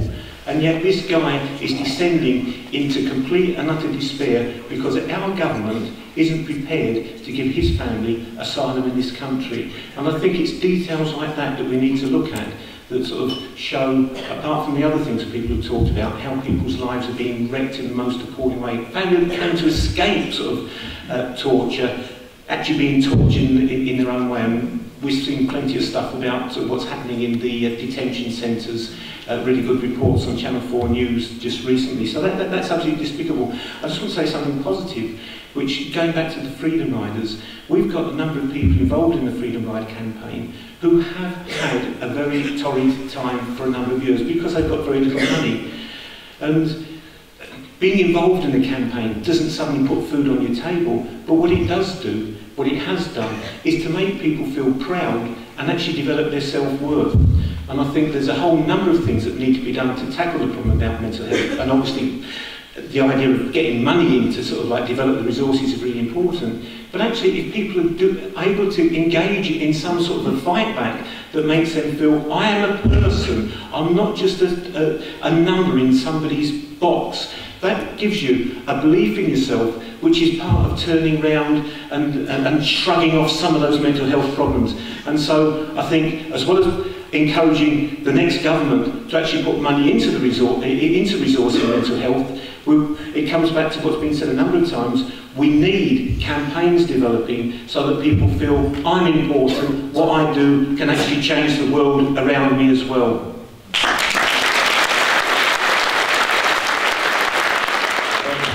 Well, to come on back to this question, the other one about the NHS, whether there's people that outside the NHS that could do more to campaign for it. I think the first thing is to remember why it is that the Tories and people like that want to take apart the NHS. They want to do that because they honestly believe that nothing can really work in society unless there's a profit motive behind it. They believe they don't just believe that, I don't think they just believe that because that means that they can make a profit. They honestly believe that somehow it's a law of physics that if Balfour Beatty aren't involved in something, it will melt. And therefore, if you think how the NHS is at the moment, it's worth remembering that every day, that it does still exist. For all of the ways in which it's been undermined, for all the ways in which you go into a hospital now and you think, have I taken the wrong turning because there's an upper crust and probably a jewellers and a whole shopping mall, and then the wall somehow is sort of at the end somewhere of Greg's Bacon. But despite all of that, the NHS does exist. It is still there in the form it was meant to be. I know there's plenty of things wrong with it, but it is still there despite the fact that for 30 years we've had governments who hate it, who hate the idea of it. They want to be like America. When you see the debates there are in America about what was called Obamacare, which was bringing in just the mildest form of something like a collective health system, and they went berserk, the people who make all the money out of it, telling stories such as the NHS. The NHS in Britain is in effect a death panel. They decide who lives and who dies. Just whatever mad thing the Tea Party or Sarah Palin can dream up. They hate it, and yet it's still there, and that proves that there are things that we can do despite the fact, regardless of whether we're part of the NHS, to campaign for it, because all of these things have happened. So what they have to do, they know they can't privatise it, they know they daren't even suggest that, so they do it bit by bit. So the car parks, for example, I can't believe, every time I say this figure, I think I'm going to have to check that up and can't be right. The company that runs the car parks in Britain made £90 million profit in a year from car parks. They used to be free. No, I don't sound like an old man. I love the fact that Sam says, oh, that was back 7 years ago, as if that's a long time. But back a real long time ago, 20 years ago, whatever, the idea of paying, I mean, it's what a marvellous testimony it is to the profit motive, that these people think, aha, all these people who go there are sick. They've got no choice but to park right next to the hospital. We can't lose. That's how they think of it. And so bit by bit, all the things, the little bits that come, the food, the cake, the agencies, all these bits on the fringes of the health, well, not so much on the fringes, the cleaning and so on, they privatise that bit by bit. But nonetheless, despite Thatcher and Blair and all of these vultures hovering over the nation's health, thinking this is marvellous, people are sick, we can make money. Despite all of those people doing that for all of that time, the fights and the campaigns and the arguments that have gone on have meant that we've still got it.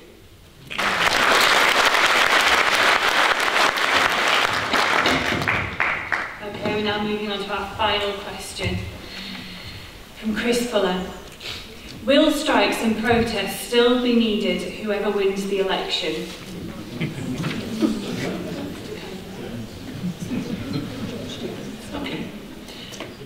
Yes.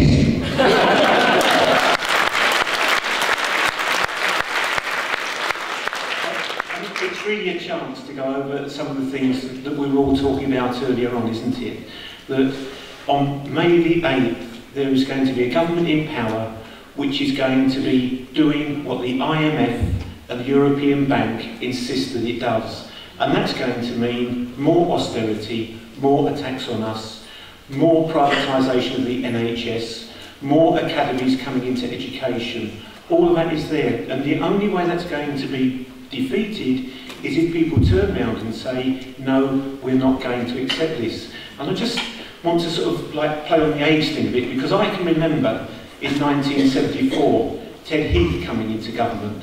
And I think a lot of people in the room won't actually have that memory of Ted Heath. And it's worth looking about his government, because Ted Heath was Margaret Thatcher before Margaret Thatcher became Prime Minister. Ted Heath was elected on the basis of saying that he wasn't going to keep putting money into British industry in the way that Wilson's government had done beforehand. Ted Heath said there will be no lame ducks under this government. He brought in very vicious anti-union legislation. It was a real vicious attack on the working class movement, and it was resisted. You know, people might have heard of the Pentonville Dockers. People were locked up for actually taking action against their employers when the docks were being privatised, and they were released because people demonstrated, threatened to come out on strike, and they created this title of someone called the official solicitor, who suddenly appeared on the scene and got them out of prison after it had been said that they couldn't come out. We saw the first miners' strike in 1972 in the post-war period, which led to a fantastic improvement in the wages and conditions of miners. And then in 1974, the second miners' strike, which led to Ted Heath, in a period of the 3-day week, Ted Heath saying, I'm going to call the election, and the question is, who rules this country? Is it the government or is it the miners? And Ted Heath lost that election. What that showed is that no matter how vicious the attack against our class, if our class is prepared to stand up and fight back, we can beat the most vicious, rotten people in government, no matter how well they organise. We've got the strength. We need to keep shouting it out loud and proud. And I'm convinced that if we do that, then in the period of the next government, we will start to see the upsurge, and perhaps we'll be celebrating our version of the Arab Spring, where people come out and actually say, we're going to bring a government down if it won't do what we want, and we're going to make sure we get something that benefits us all.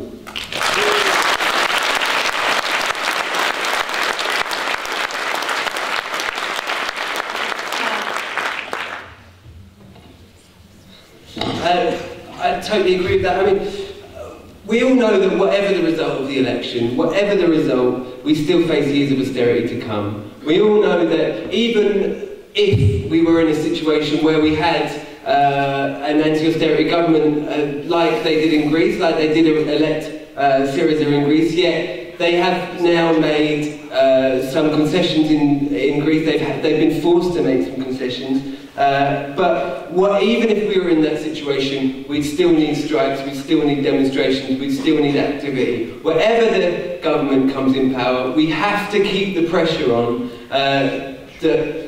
in terms of what we all need to see. We all know that it's not the governments that pull the strings behind the scenes. But in terms of this the situation that we face ourselves at the moment, I think we've seen over the past, well, since the defeat of the miners, I suppose, traditional trade union struggle has been low. We've gone through a kind of, in terms of strike action, in terms of trade union membership, has been on the decline over the last few years. However, what I think we have seen is an increase in the level of political radicalisation that's happening across the country. I think we've seen much more demonstrations, we've seen much more of these kinds of things. So I think it's our responsibility to rebuild the trade union movement. It's our responsibility to rebuild those kind of traditions, because our strongest weapon that we have is our ability to withdraw our labour. That is the strongest weapon that we have.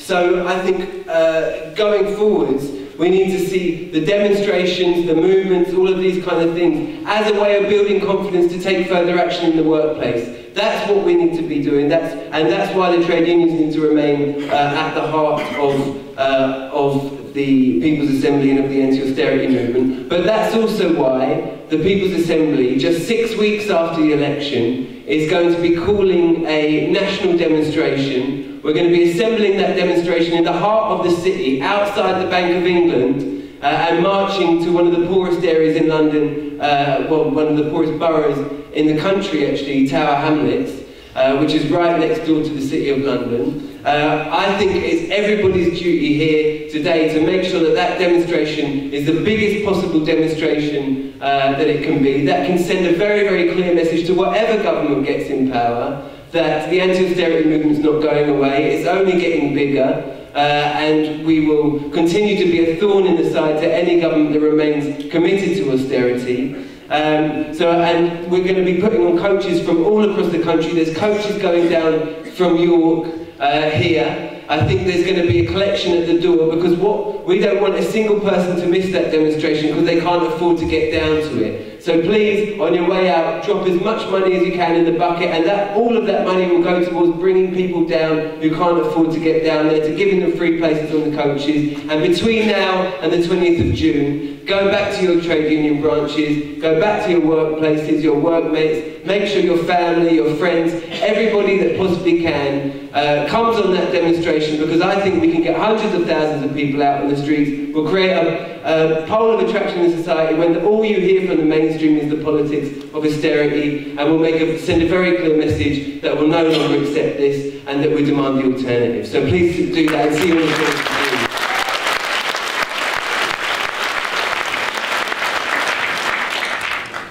Sam, I feel almost as weepy as when I was watching Pride. When I withdraw my labour, I don't think anybody notices. I was off work for 3 months once, and I was surprised how many people didn't seem to know. But we don't all do the same kind of work. So we can all do different things. You know, what I do a lot is comparative research, looking at how this country is doing in comparison to others, bringing people's attention to that, trying to understand the processes by which inequality damages society. I write about it in different forums. Owen writes in different places. Mark is very funny, gets people to listen, gets them engaged. I'm amazed by what you've done in Barnsley. Sam, you're organising us all to, go down on buses, but we can all do different things. So some of us, it will be activism and campaigning. And for some of us it will be stuffing leaflets in envelopes and knocking on people's doors. And for others it will be talking to our employers and trying to get them to pay the living wage. Or it will be signing petitions. It will be whether we choose to vote or not. But we all have different things to do. But I think one of the most important things that all of us can do is to treat one another with kindness and respect, and expect everyone else in society to behave in that way as well. That we all value each other, and we expect everybody else to value us too. And that we expect that before we give them our respect. And that we all, we join hands and we stay in this together, properly in this together.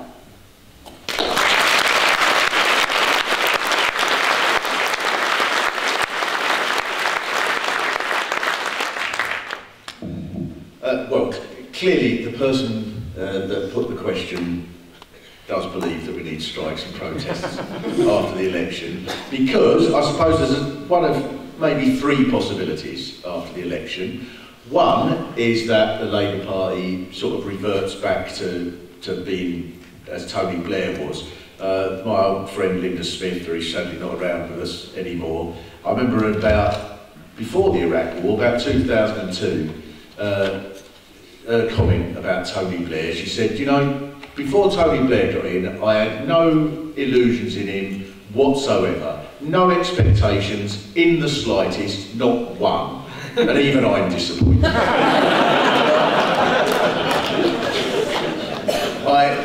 I don't think that will happen necessarily, but if that does, then obviously strikes and protests will be necessary to change things.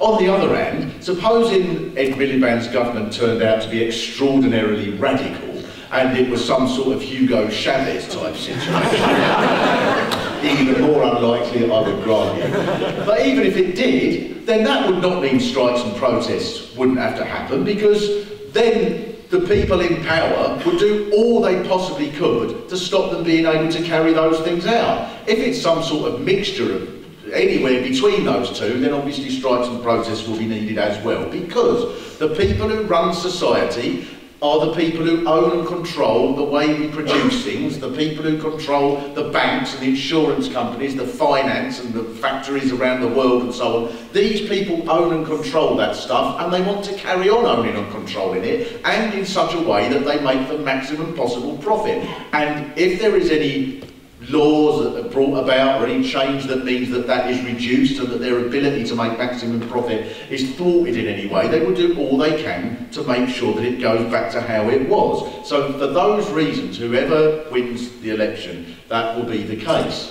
But far from meaning that that is hopeless, and far from even meaning that we sort of, well then we need to start a movement or something, even what we have now has changed things, because it is part of the picture, part of the global picture, is that there is protest, that there is, in all sorts of hidden ways in which they cannot get their way.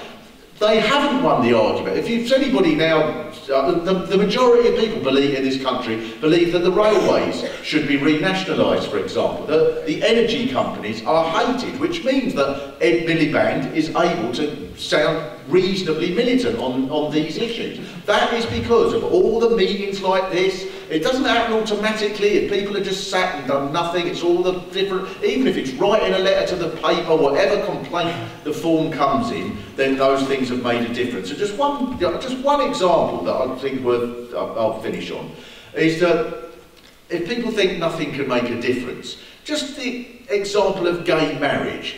Now, the Labour Party, for example, will generally say you can't really win anything unless you win over the middle ground, and that's often an excuse for agreeing with Nigel Farage or whatever. And it's true you have to win over the middle ground, but it doesn't just have to be by agreeing with them. You can win them over. 20 years ago, if you were in favour of gay marriage, you were an extremist. If any politician had suggested that they supported gay marriage, I think Ken Livingstone did, I'm not even sure he went that far, he was pilloried as an absolute idiot. And now you're an extremist if you're against it. And that hasn't happened. No, they just said extraordinary. I love the one that you know, there is still, what's his name? I don't remember. There's one of them who still says it undermines my marriage between me and my wife once two men can get married, which makes me think he must have the most fragile marriage. You see this, two people we've never heard of and don't care about are getting married. Really? Well, pack your bags and fuck off.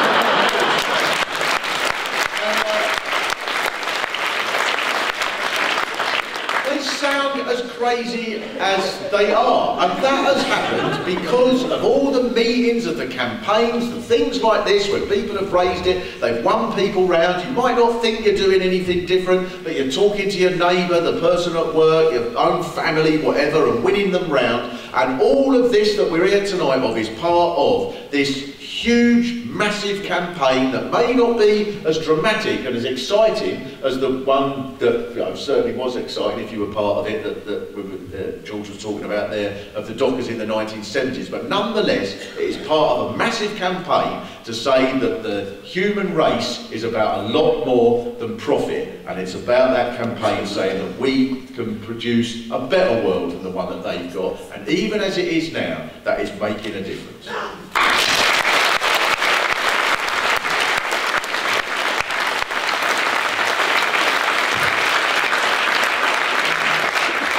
So I've been very rude to keep occasionally looking at my phone to check out how the leaders' debate's going. It's going very well. About 23 minutes in, a black hole appeared and has sucked in Nigel Farage and David Cameron. So we've won. The answer to the question is yes, of course, yes. People might know this quote. It's my favourite quote. Frederick Douglass, a 19th century African-American statesman. And he said, "Power concedes nothing without a demand. It never did, and it never will." Everything we have, all the gains, all the rights, were not given to us as acts of generosity and goodwill by the powerful. The powerful didn't wake up one day and think, "Oh, I'm feeling generous, I'll give women the vote." People had to fight, often at great cost and at great sacrifice. And that's the history of this country we don't talk about enough.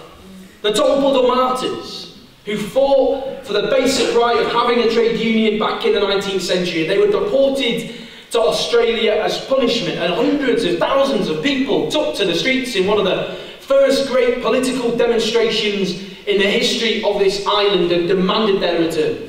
The other early trade unionists who fought for the rights and dignity of working people. The Chartists, the world's first great working class political movement that fought for democracy in the 19th century. The suffragettes, now lauded almost as secular saints, but in their time reviled and detested as anarchists and terrorists, locked up in prisons and force-fed. Those who fought for the National Health Service and the welfare state in the teeth of determined opposition from the powerful. Those who fought racism and sexism and homophobia, battered by police officers, spat at in the streets. Those who fought the poll tax, who didn't just get rid of the poll tax but booted Margaret Thatcher out of number 10 to boot as well. We stand on the shoulders of giants. Everything we have, all those rights and all those gains won by people in this room, by your mothers, your fathers, your grandmothers, your grandfathers, your ancestors before that. And it is not for us to allow many of the things that our ancestors fought for at such cost and at such sacrifice to be stripped away by a government which didn't even win the last general election. It's up to all of us to do that. We've got to keep that tradition alive. We've got to have the courage and the determination and the hope that our ancestors showed. They were up against what seemed like completely insurmountable odds. Odds that were far more insurmountable than those that confront all of us today. We live in a society which is rigged in favour of the mean and the greedy at the top, tax dodgers, bankers, poverty-paying bosses, but it doesn't have to be that way. It's up to all of us to change that. We can build a society run in favour of the real wealth creators, working people, the people who keep this country ticking day after day by hand or by brain. But it's up to all of us to have that same courage and that same determination and that same hope. And as our ancestors overcame, we too will overcome as well. Nelson Mandela said, "It seems impossible until it is done." Well, we've got to keep the torch burning bright. Whoever is in government, we will fight for a different sort of society. And if we have that same courage, if we have that same determination, and we have that same hope, then we will win. If we stand together, we fight together, then we will win every single battle together.